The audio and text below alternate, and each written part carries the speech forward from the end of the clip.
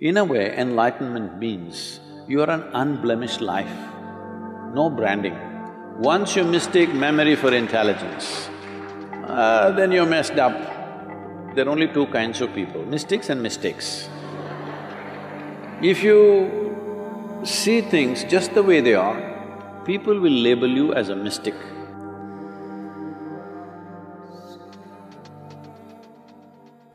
People even believe this, that there'll be some science in the body and they burnt Trishul in their back, on the forehead, see this just appeared. In the West, people show their hands and there are marks here and say, I have the crucifixion marks, so Jesus has appeared for me. In India, Shankha will appear on the shoulder, you just have to burn yourself. You can brand yourself with Shankha Chakra or with crucifixion marks or whatever nonsense you want. In a way, enlightenment means you are an unblemished life, no branding. So you brand yourself and you think you're enlightened, very sorry.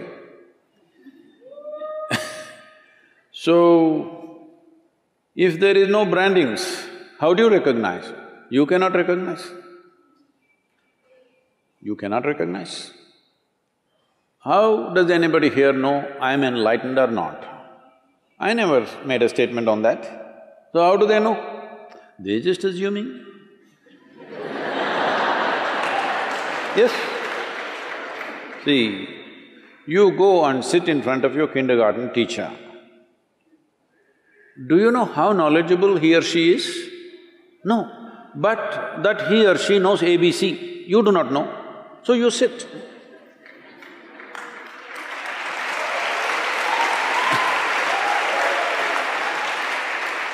So right now, we are talking XYZ. You do not know, so you sit. So what does it matter whether I got acknowledgement from somewhere else or not? You want to learn XYZ, you sit here.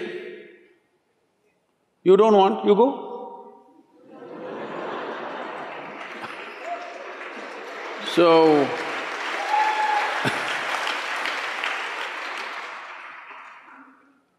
what is it that is being referred to as enlightenment?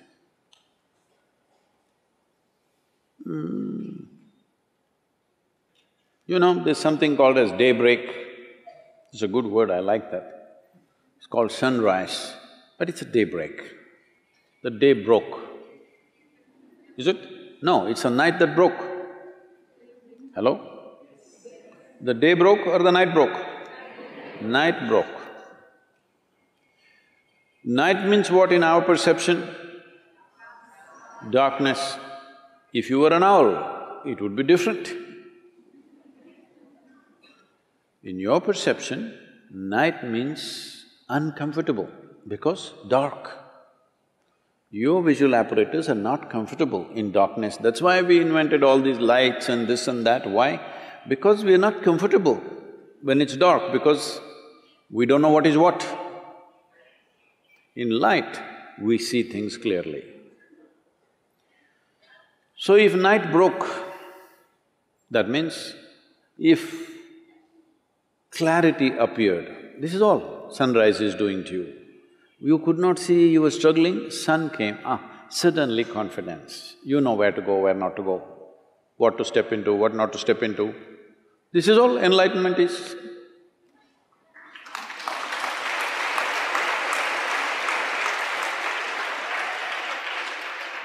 Clarity came, where you see everything clearly.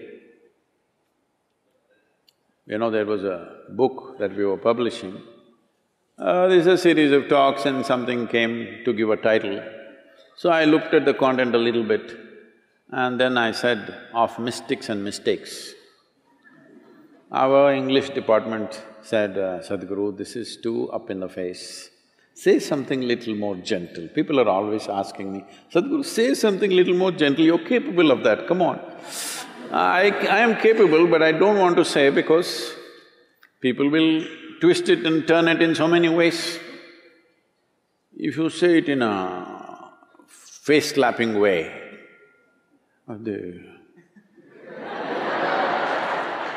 they don't meddle with it too much. So, I said of mystics and mistakes. What it means is, there are only two kinds of people, mystics and mistakes. If you see things just the way they are, people will label you as a mystic. So what are they? They're a mistake.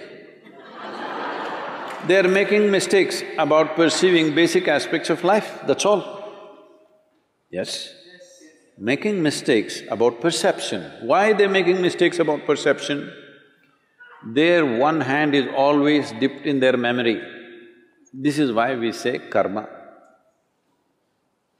They are mistaking memory for intelligence, that's all the mistake they have done.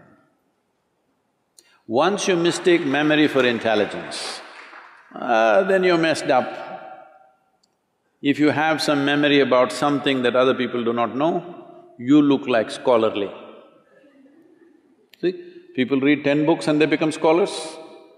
People just read one book and they become religious. Just one book. How come it qualifies you to become a representative of God? If you read more than one book, then you cannot be, isn't it? You just have to read only one book. So, this is mistaking memory for intelligence. Our entire education system is just this rubbish, mistaking memory for intelligence. If you mistake memory for intelligence, we call you a karma case.